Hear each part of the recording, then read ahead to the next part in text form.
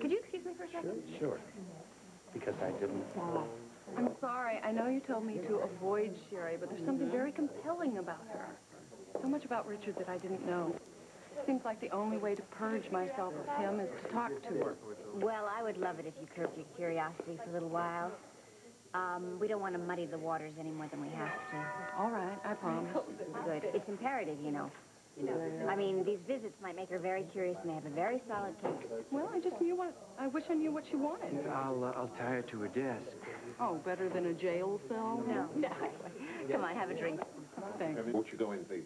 Oh, thanks. Thank you, Dad. I thought it was you at that one. Oh, so glad you can make it. Sorry you missed the ceremony. The baby's upstairs right now, but Jillian's right here, so why don't you come on in and say hi? That'll be fine. Thank you very much. Thank you, Maggie. Hi. Hi, Jill. Dakota. Gee, hi. I have a little present for the baby. Oh, well, thank you. That's very sweet of you. Oh, come on. It's the least I could do. I mean, you went to the trouble to have the kid. Oh, thanks. I think. Oh, no, thank you. See, now that you have your own baby, maybe you'll be satisfied to let me be John Reed's one and only mother.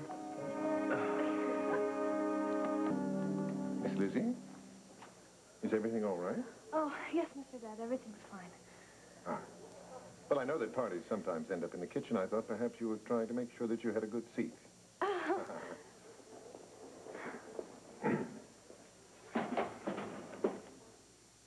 I don't suppose there's anything I could do to be of assistance. Oh, I wish you could.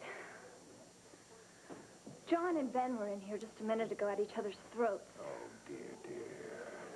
John accused Ben of secretly seeing Nancy Dawn, and then he claimed that Ben hit her and gave her a black eye. Absolutely, categorically untrue. Although he was seriously provoked, Mr. Shelley restrained himself admirably. Now, there was no violence whatsoever. And it was perfectly clear, in spite of their state of, well, undress, that absolutely nothing untoward had occurred. What? When was this? Mr. Dowd. Lizzie, it was such a stupid little incident. We've all forgotten about it. I mean, there's no point in bringing it up again. Mrs. Coleridge, madam, it's all right. I did not break my vow of silence. Miss Lizzie already knew about the encounter. You knew, Lizzie? I was talking about last night. When are you talking about? Yeah, well, I suppose it could have been last night. I don't know. Things happen so fast around here. Don't they, Mr. Dowd? Yes, madam, they certainly do. There was another time. No, Lizzie. Lizzie, wait. Listen to me. Lizzie, wait. Talk to Ben. He'll explain.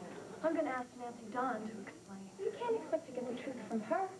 I'm sorry, Maggie. Thanks for the party. Tell Owen I'll see him in the morning.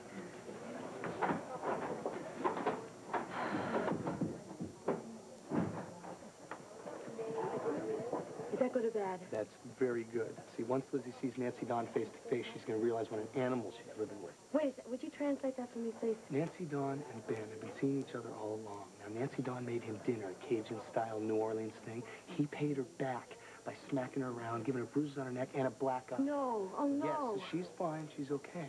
But it's going to be great when Lizzie sees it. She's not going to put up with that. She's going to freak. Oh, did Lizzie hear about it? Just now.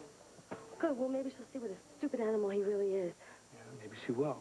All this will be great as long as Ben doesn't try any strong-arm tactics on Liz. He wouldn't dare. I think that little girl deserves this.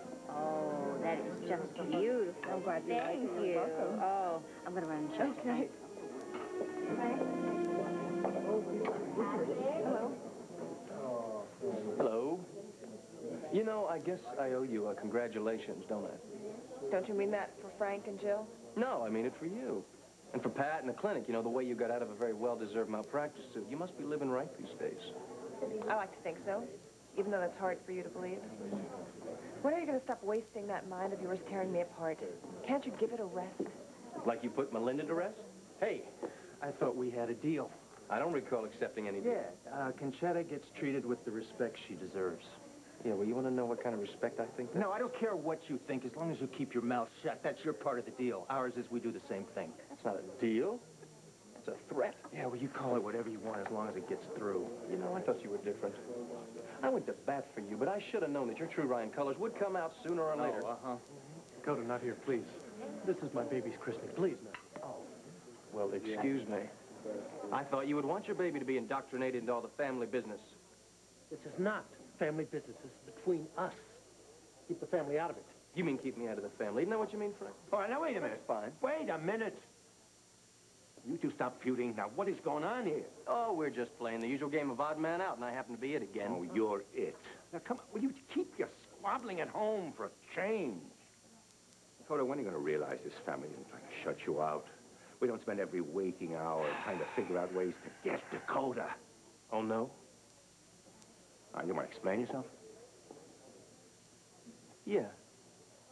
I think I will explain myself, since you obviously don't have a clue what is really going on here. What is really going on here? You have two very vindictive sons, Di. They both conspired to set me up, and now they're trying to blackmail me, all for the sake of Ryan family righteousness. Well, I think I've cooperated long enough. All right, now's your chance. Out with it.